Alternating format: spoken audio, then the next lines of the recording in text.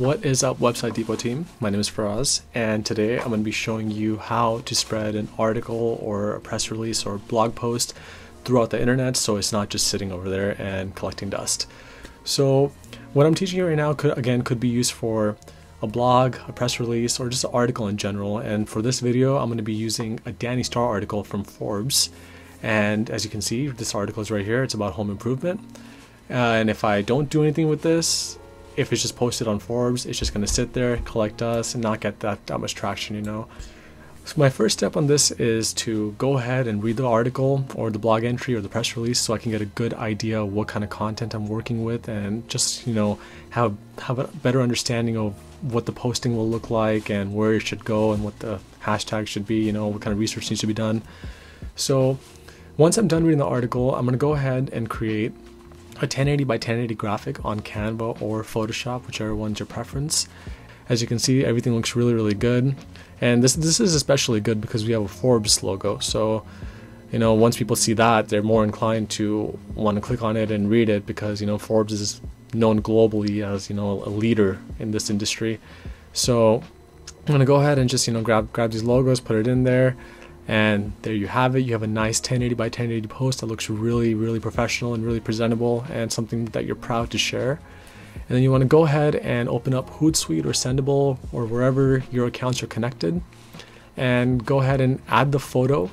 And then you also want to grab an excerpt from the article. I usually prefer the first paragraph. You know, go ahead and read the first paragraph again and see what kind of good information's on there, and just use like a sentence or two, or if you want, go ahead and use the full paragraph.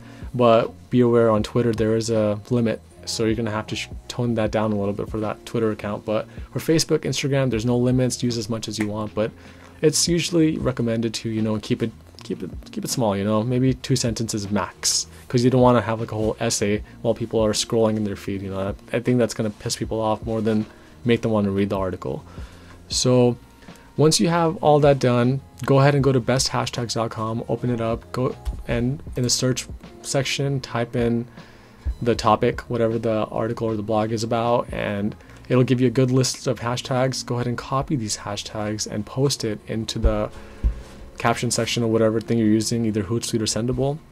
And there you guys have it. You guys have everything looking good. You have the image, you have a good caption, you have the good hashtags. Also add the link to the article or the blog entry into your caption. So once that's all there, go ahead and hit post, and that's going to send it to either all your other stuff like Facebook, Twitter, LinkedIn, Instagram, and all that fun stuff.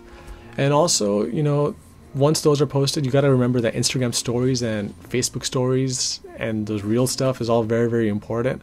So go ahead and go back to Canva and click over here and type in story, and as you can see, it gives you the perfect size option for Instagram stories. This is very helpful, so you don't have to go on Google, you know, the specific sizes. So go ahead and click that, and just basically copy paste your original design elements from your 1080 by 1080 post, but then also use this section right here in elements and look up some, you know, fun just moving GIFs, maybe some kind of cool motion graphics, some cool add some cool text animation, because nothing is worse than clicking a story and just seeing a static image. You know, no one's gonna want to click on your story again. So make sure it's very attractive looking. And once that's done, go ahead and download the MP4 file over here and go back to Facebook and Instagram and go ahead and post that on your story. So once all those things are done, the reels are there, the stories are there, the post is there, you have taken care of Facebook, Instagram, Twitter, LinkedIn. So your article or blog entry isn't officially now on 5 different networks instead of just sitting on the main Forbes website and collecting dust, you know. So we already lit the fire, so it's going crazy all over the place. So once those are done, I also, for this specific instance, I log into one of our internal properties, not just one of, but a couple of our internal properties. For example, for this article, I can log into the Website Depot Instagram and go ahead and share Danny's story into the Website Depot story, or the post into the story. And over here, you add a link to the article so people can just click it and go over there. So not only is this on all of Danny's channels, it's also on the Website Depot channel, which has thousands of followers. And then You can also use other appropriate internal accounts to go ahead and log in and share this story as much as you can, so it can be seen by as many eyes as possible. So another thing that I do for Danny's Forbes posts is that I go and add it to the weekly newsletter that I make for Website Depot. So basically I just take the 1080 by 1080 post over here, I post the article title, and I link it, and then I post the first paragraph of the post, the article, and I add that over here with a little read more button at the bottom. And once that's in, I add the correct links, and there you have it. There's my entry into the newsletter as well. So when I send this newsletter out, you know, a couple hundred people are also going to get to see and read Danny's new article. So once that's done, now you're in 6 different places on the internet, including hundreds of eyes, and you know, thousands of followers are seeing this. So you're definitely going to get a lot of traction over here. And if Pinterest exists, that's also a great place to go ahead and post this article. You can see, you can add an image here, add a link, add a caption, and just post it. So the more you post, the merrier, you know, the more people are going to see it and the more traction you're going to get. Always remember, it doesn't hurt to post more and more. This is something I'm also improving on, you know. I'm learning and I'm getting better and better.